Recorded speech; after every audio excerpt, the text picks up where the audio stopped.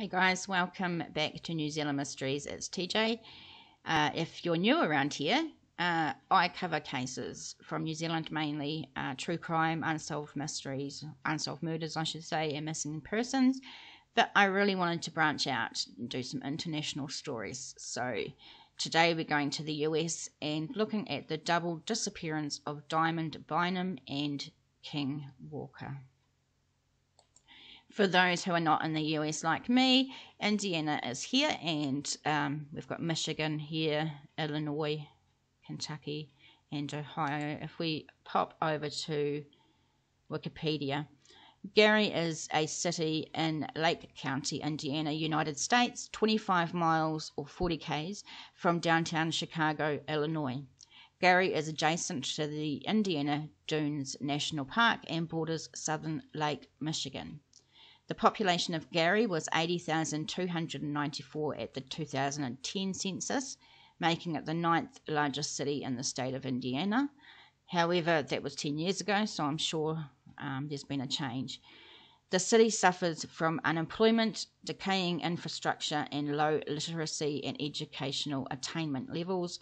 It is estimated that nearly 1/3 of all houses in the city are unoccupied or abandoned.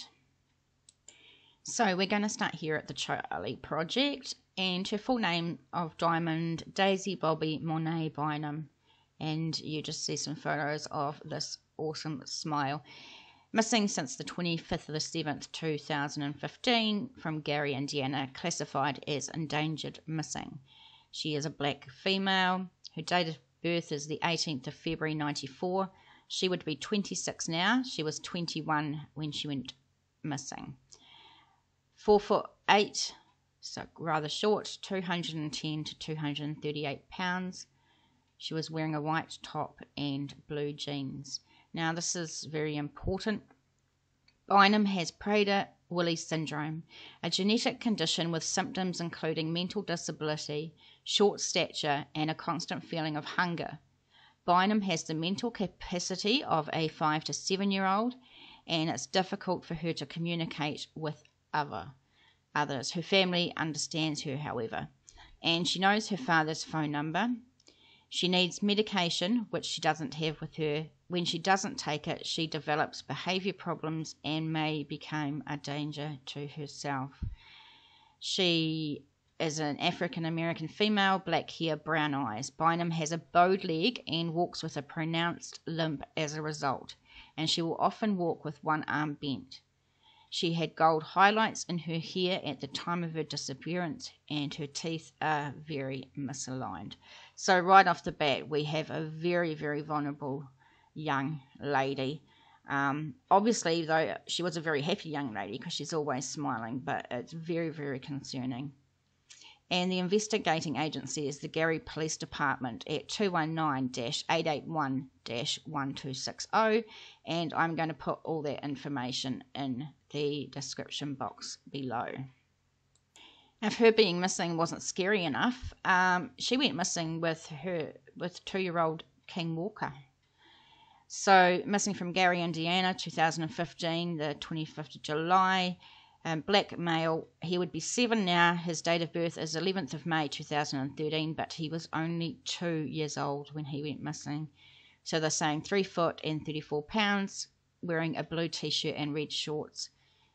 He's an African American male, black hair, brown eyes.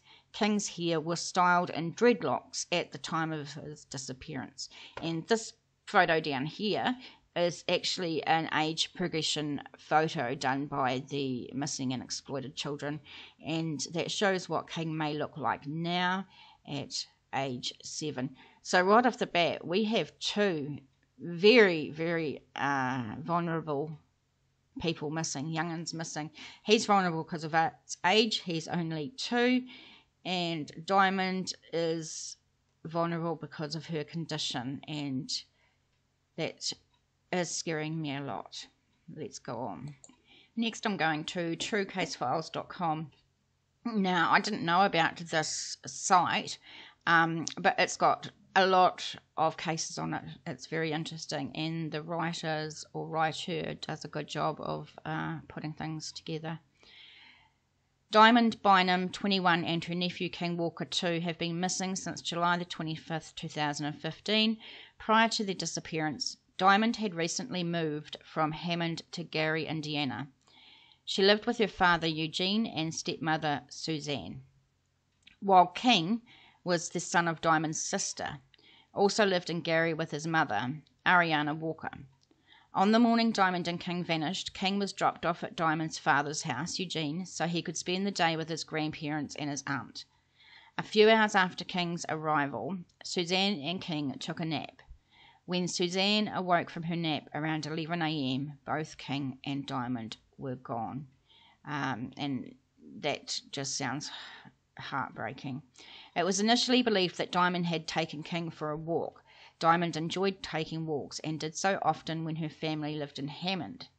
However, Diamond was still fairly new to Gary at this point, so that's worrying. So she was not as familiar with the area. This immediately concerned family members, as Diamond has a genetic disorder called Prader-Willi syndrome, which causes her cognitive development to be delayed, according to the Prader-Willi Syndrome Association. The disorder is, quote, typically characterized by low muscle tone, short stature, incomplete sexual development, cognitive disabilities, behavioral problems, and the hallmark characteristics, which are chronic feelings of insatiable hunger and a slowed metabolism that can lead to excessive eating and life-threatening obesity. Sounds absolutely horrible. Diamond's family members stated that Diamond reportedly has the mental capacity of a 7-year-old, and some reports say 5-year-old, sometimes 7-year-old, but then we look on Charlie Project and it says 5 to 7, so that's what we're going with. After briefly searching for Diamond and King, Suzanne called authorities to report them missing. A large-scale search began with numerous volunteers, but nothing of importance was found. Additionally, investigators received tips stating that Diamond and King were seen together at a local gas station. Those leads were pursued, but investigators unfortunately came up empty. Then, local sex offenders were investigated, and it was announced that police wanted to question a person of interest, but nothing ever came of it. Since then, tips have reportedly been far and few between.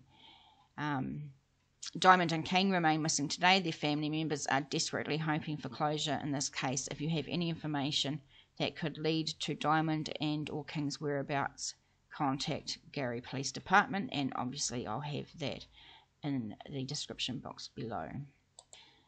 I've seen, this is reddit.com, and there was something on there about the case. The Bynum family never thought they would be in the same position a year after 2 of their loved ones disappeared without any answers. Family members believe Diamond took her nephew on a walk in the new neighbourhood and became lost, remembering that she hadn't long moved to Gary, Indiana. After that, what happened to them is something that is troubling to think about, Eugene says, because of Diamond's disability, and that's her father. Eugene says, I don't believe they are in Gary anymore. We've searched thousands of abandoned homes and buildings. It takes 10 minutes to get out of Gary, and we're close to the border. They aren't here. In the weeks after the pair went missing, hundreds of volunteers came in full force to offer whatever aid they could. Dozens of searches were conducted across the town. Flyers littered shop windows and stoplight poles. Nothing significant was reported. Authorities say they have exhausted all leads and no new ones have surfaced. Unfortunately, there have been no new tips, leads or developments in the last 6 months. And that was from Corporal Douglas Drummond of the Gary Police Department. Eugene and the rest of the family believe that there has not been enough done by authorities to bring the 2 home. Eugene Bynum Jr. and his daughter Diamond and the Bynum family say they want the FBI to take over the case. Eugene says, if they had taken this seriously from our first call, we wouldn't be having this conversation right now because Diamond and King would be home and safe. If the FBI can't take over, we would like to know exactly why they don't fit the criteria. That's interesting because it's very, they could have gone over state lines so easily. So doesn't that mean the FBI can get involved? I'm not sure. While clues are scarce, hope is still evident. Eugene has avoided social media the past few months after someone reportedly hacked his Facebook account and posted a fake confession stating that he was responsible for the disappearance. He is not, and that's really, really sad. If that's true, if someone really hacked his Facebook and put that on, that's horrible for him. Horrible. We're going to abc7chicago.com. Family of missing Gary Boy Hunt, the aunt, hopes new age progression photo solves the 5-year mystery. So, of course, this was the age progression photo from the National Centre for Missing and Exploited Children, and this is what he would look like now, Mr. King Walker. There's a renewed push to find King Walker and Diamond Bynum. The 2-year-old boy and his 21-year-old aunt disappeared 5 years ago this weekend. Their family hopes an age progression photo will help solve the mystery. LaShawn Walker, a family member, said, "It is crazy. I don't understand how they could go missing for 5 years and no one knows anything." LaShawn is King's grandmother and Bynum's mother. She says, "I wouldn't wish it on my enemy. I wouldn't wish it on anyone." The National Centre for Missing and Exploited Children provided a photo of how King might look now as a 7-year-old boy. Joshua Williams is King's father. He said Gary police have been silent about the state of the investigation. 5 years, nothing. They won't even call my phone and say we are still looking. We got a new investigator on it, Williams said.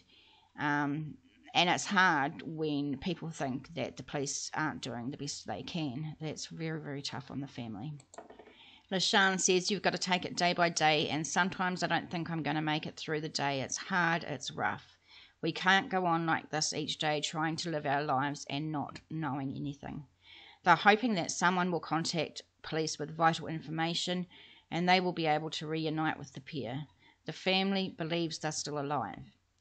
"I would say, come forward. This is somebody's child. You would want someone to do this if it was your loved one," Williams said. "The family is going to continue to fight for answers," they said. Very, very sad. There's Diamond with that smile on her face. It's there. And the age progression photo of King.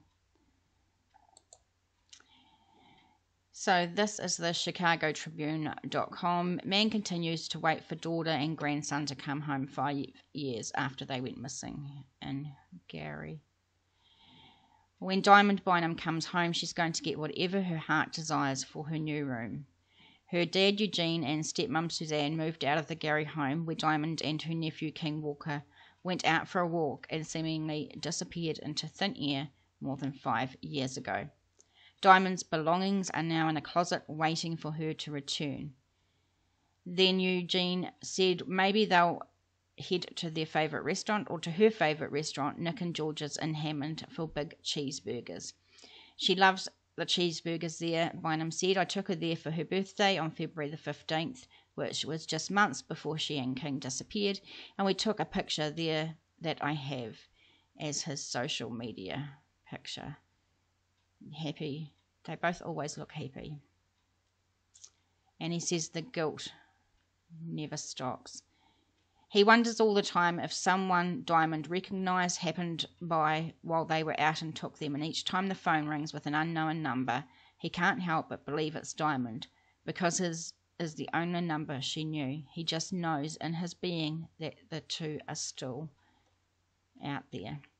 At one point, Bynum was ready to hire a private investigator and needed police records, but he was told no. He said because it was still an active case. Gary Police spokesman Commander Jack Hamady confirmed that it is. "We've received tips regarding sightings of them throughout the country, and we've sent leads to outside agencies if it is needed to follow up on the tips for Gary," Hamady said via email. "We have had the Indiana State Police and the NWI Major Crimes Task Force assist in this case as well." He continues, "As of now, it is still active, and if anything new comes in, we do follow up on all leads." Of course, they got the help from National Centre for Missing and Exploited Children, which produced the age progression photo of King Walker and what he might look like at the age of 7. Eugene said that he feels to the bottom of his soul that they remain alive. And he says Ariana gave DNA samples to police, and if any bodies pop up, a match would appear, and it hasn't, Bynum said. So this is very, very sad for the family, and obviously they just don't want to give up hope. Yeah, I'm not sure what every state seems to be different in America with regards to rules on getting police reports or what have you. So I'm not sure if they are allowed to get the police reports, but it doesn't appear that the police have done that much. I can't find many other articles about it. They all just say the same thing. There doesn't seem to be any tips or anything coming in, which is very, very sad. I did find this Facebook page, Help Find Diamond Bynum and King Walker, and one of the last announcements was 12th of March 2020, so it wasn't that long ago that people were posting to it. They also have here that they've got a GoFundMe, $1,000 reward for the safe return of Diamond and King Walker, and if I look at what they want, it says that they reached $1,875 and they have stopped accepting donations. Thank you very much for being with me and listening to the story of these two young'uns, and they're obviously something's went wrong. I mean, she knew her dad's phone number, so there was something holding her back from ringing her dad, but she was so vulnerable. And, you know, with the capacity of just a 5 to 7 year old, I mean, someone could have told her that they were related to her, and then Mum said that she had to go with them and offered her food. It could be that simple, and King's just going to carry on and follow because he's only 2 and that's his aunt. They're so close to the border as well. I don't know why the FBI couldn't get involved. Don't know the rules around that. And it's been 5 years. It's been a long time, and there's not much hope for this, but the family is keeping hopeful, and they do believe that these two are alive. So please share this. Let people know in America, your friends, to look out for these two, look out for their photos. Thank you very much. Please subscribe and like the video if you can. It really means a lot to me and it helps me out a lot. Okay, have a good day. Thanks, guys.